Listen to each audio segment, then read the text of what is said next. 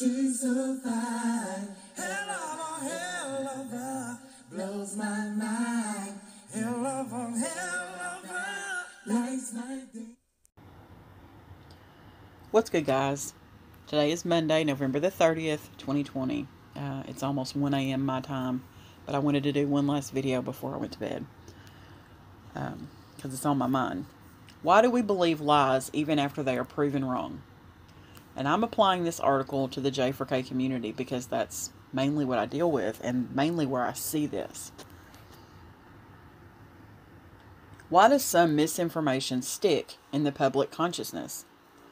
Why do people continue to believe untrue things even after they've been shown to be a lie?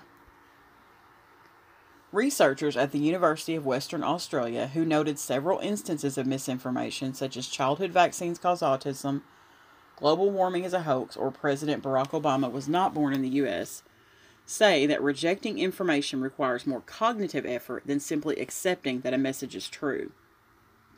It's easier for a person to believe in a simple lie than to have one's mind changed by information that is new and novel. The new study, led by psychologists Drs. Stephen Lewandowski and Ulrich Ecker, highlights the cognitive factors that make certain pieces of misinformation stick and identifies several strategies for setting the record straight. Misinformation is especially likely to stick when it conforms to our pre-existing political, religious, or social point of view, according to the researchers. Because of this, ideology and personal worldviews can be especially difficult obstacles to overcome. This means that if you believe something for political or religious reasons, it's far harder to change a person's mind and have them understand a fact that differs from that person's opinion. The report notes that efforts to retract misinformation often backfire. The research found that, contrary to common wisdom, trying to correct misinformation actually may lead to the strengthening of erroneous belief. The researchers found that it is extremely difficult to dislodge strongly held beliefs through rational or logical methods. This was found to be especially true for social, religious, and politically held beliefs. This persistence of misinformation has fairly alarming implications in a democracy because people may base decisions on information that at some level they know to be false, Lewandowski said. At an individual level, misinformation about health issues, for example, unwarranted fears regarding vaccinations or unwarranted trust in alternative medicine, can do a lot of damage. At a societal level, persistent misinformation about political issues can create considerable harm. And on a global scale, misinformation about climate change is currently delaying mitigative action. Though misinformation is difficult to correct, the study highlights several strategies that can help counteract the power of misinformation, including: provide people with an alternative account to fill the gap left by the retraction of false information. Focus on the facts you want to highlight rather than the myths. Make sure that the information you want people to take away is simple and brief. Consider your audience and the beliefs they are likely to hold, and strengthen your message through repetition. Now, this was published in the Psychological Science magazine, and it's actually published on the PsychCentral.com website. And it's from 2019. But when I think about this article in regards to the J4K community, once someone says something out of their mouth, there are a lot of people that take that and run with it. And I'm sure it's not just unique to the J4K community, but again, that's what I'm speaking on. So, just like the Selena Gomez and the kidney transplant. I did the video on that today. And I had a great subscriber send me a video, and I watched the video, and it was a very short video on a lady walking through the Crown Plaza that had a cap on, a ball cap.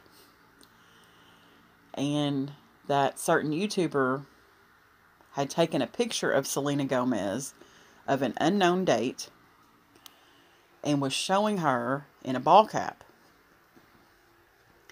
so as to imply that that was her on the footage. And I couldn't get all the way through the video because I couldn't, but people watched that video. I think it had like 600-700 views on it, and it was from like a year ago. And I guarantee you that there are people that watched that and ran with that based on just that video, when that's completely untrue. That is absolutely not true. Selena Gomez had her kidney transplant in the summer of 2017. Kanika passed away in September of 2017. So it would be humanly impossible for that to have happened. But, again, a lot of people saw that video, and they saw a female with brown hair, a brunette, in a ball cap, walk through the lobby of the Crown Plaza and said, "Ha, that is her. That's Selena Gomez. It looks like her." When I can name you 50 million other people that would look just like that in a ball cap. Me included. My neighbor included. A lady I work with included. A lady that I saw at the gas station earlier included. So you can see how that can be so misinterpreted. And when you have people that are putting out false information, it's really unfortunate, because you get someone new in the J4K community and they hear a video or watch a video such as that, and they take that and run with it. Not every time, but it does happen quite a bit. So I get a bit frustrated when I hear that. Anyone that is blatantly putting out lies in the J4K community is not here for the right reason. Sometimes they're here to stay relevant. Sometimes they're here because they're bored, they don't have a life at home, and they've done Kanika videos for since the beginning, and they don't have anything else to do. There's a lot of different reasons why people are here, but I just strongly encourage you to do your research and pay attention to what you're watching and what you're listening to, and don't just take it at face value and run with it. Do some research on it. And it's hard to then go back, for a YouTuber to go back and try to put out the truth after that's been said. Because once it's heard that first time, it's hard to change your mind, especially, just like this article is saying, especially if, say, your religious views are a certain way, or your societal views are a certain way, or you just made your mind up about the case and that's it and that's all.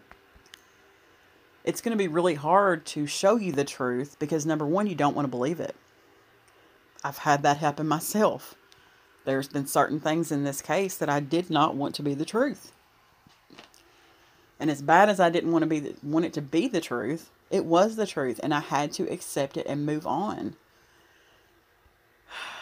So, I just wanted to do this video to just kind of show why sometimes it's hard to change the mind of people and get them to let go of that misinformation, so that they then can clear their mind and hear the truth. On that note, I'm going to end this video. But you guys have a great morning. Thanks for watching.